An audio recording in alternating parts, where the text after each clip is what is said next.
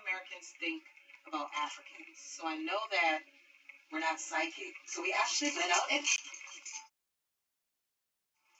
talked to some Americans. Like, what do you guys think? All right. When I think of Africa, I think of lions and tigers and bears. Oh my. I don't really have a bad perception of Africa. I know, it's just like, the United States as far as having buildings and stuff. I'm not naive to saying that it's probably certain parts of Africa, there's jungles, you see tigers and stuff like that.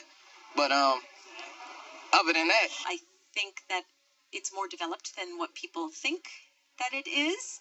The AIDS epidemic, I hear, is they're getting a hold of it, but it's still, I think healthcare could be a little better than it is. I think they should, make the taxes for Africans higher over there because they're at a sort of an advantage coming over to America, learning the business style and taking it back to the Africa to make more money.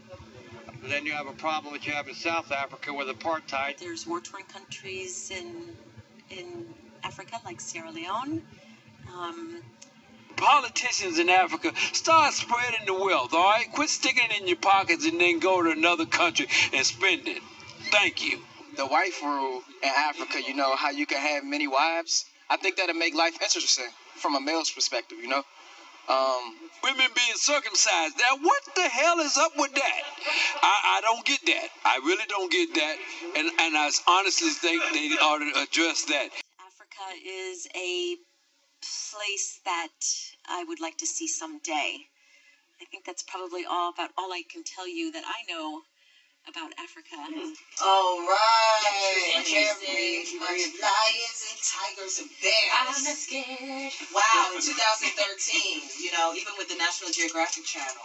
Well, I don't think the National Geographic Channel does much to expand the Travel Africa Channel more than the jungle.